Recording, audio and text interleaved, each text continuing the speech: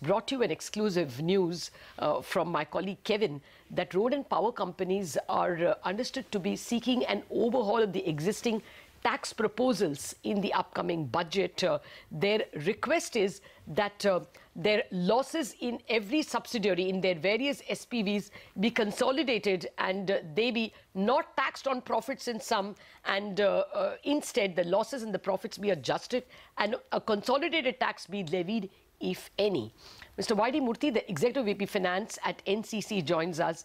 Mr. Murthy, are you aware of these meetings that road and power companies have been having? Are you part of it? We are not a part of it, but I'm aware some discussions are going on. Our apex body, the Construction Federation of India and the CAI, will discuss these matters and take it up with the government. And earlier also we made proposals for this dividend distribution tax for removal. That will also help because many of these EPC companies have a lot of subsidiary companies, and also how to distribute the surplus at the SPV to the parent company without any tax implication. All these things are very important for us.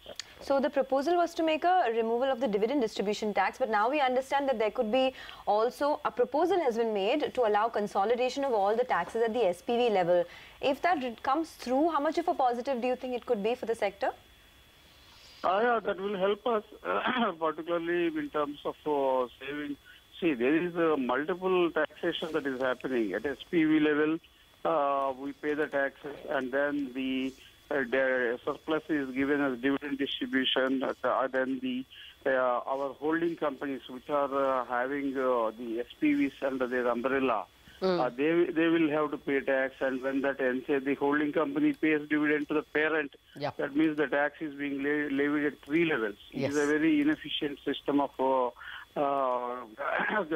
distributing the income.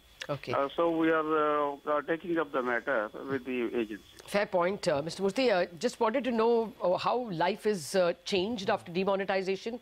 Are projects slowing? Yeah, the real estate sector has slowed down quite a bit, but we believe it is temporary in nature.